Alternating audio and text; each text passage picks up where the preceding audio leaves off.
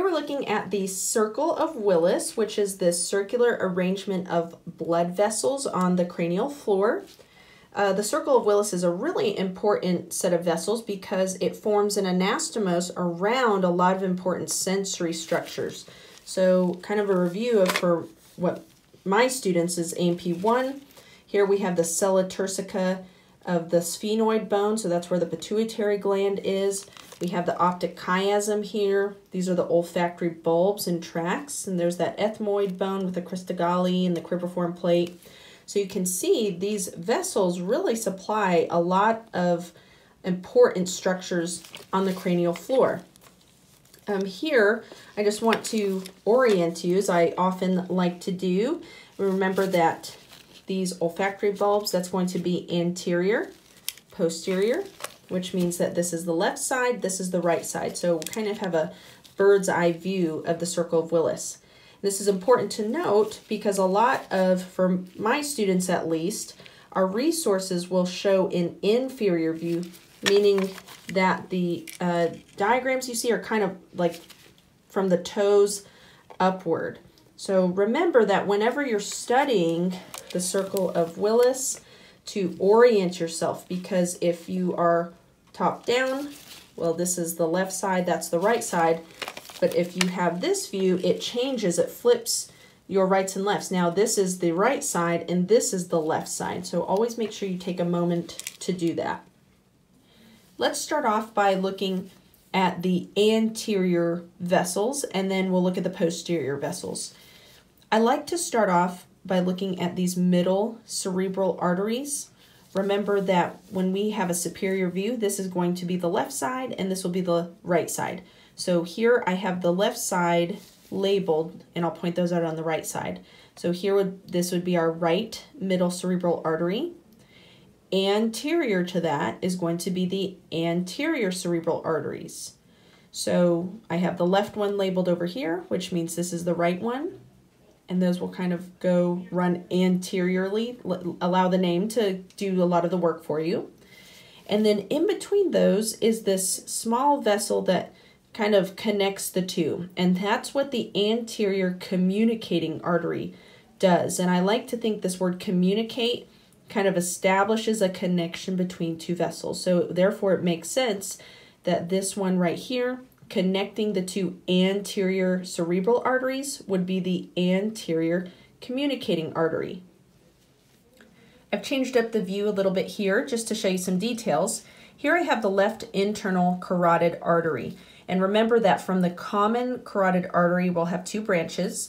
The internal carotid arteries go inwards into the cranium, and the externals will go more laterally onto the surface of the cranium. The lateral surface specifically. So this left internal carotid artery is actually going to come up like this and connect with what we know as the middle cerebral.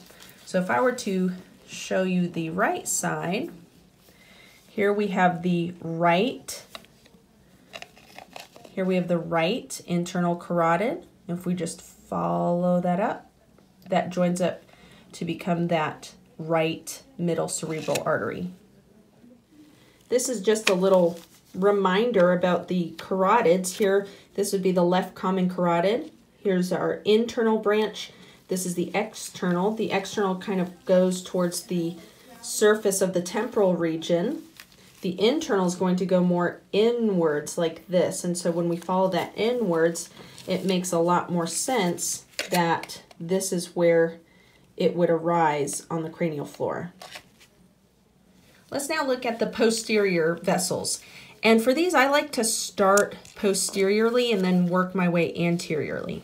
So here we have the vertebral arteries. And if you can see this hole, remember that from for my students at least, AMP1, this is what we learned as the foramen magnum. So those vertebral arteries are going to come up through that foramen magnum and come together to form the basilar artery. So this would be the left vertebral artery, the right vertebral artery. Those come together to form this basilar artery. And then the basilar artery is going to break off into two sides, and that's what the posterior cerebral arteries are.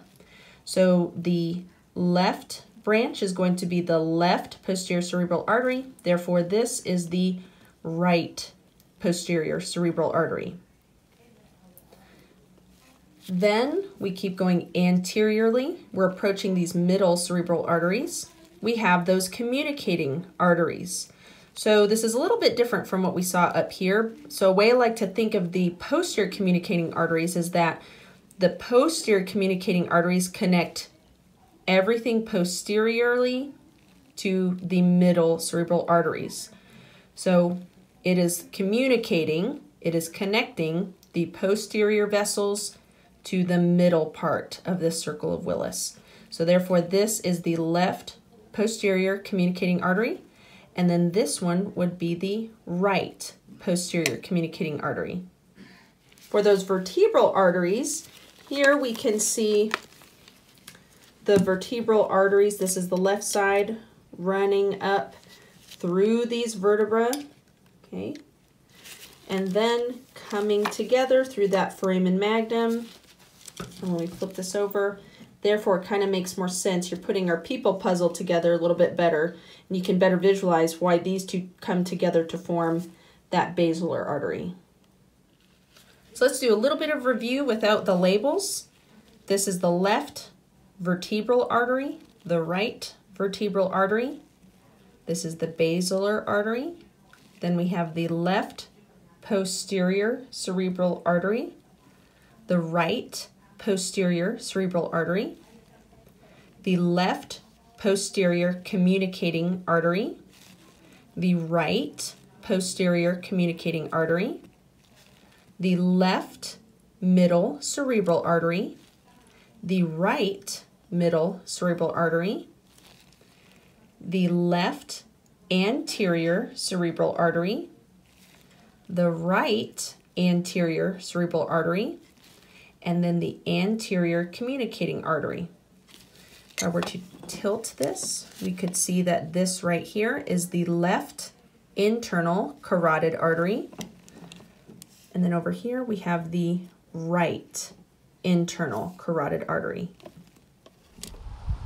Want to stay up to date on my latest videos? Please hit like and subscribe, and don't forget to check my Instagram page at The Anatomy Gal. See you next time.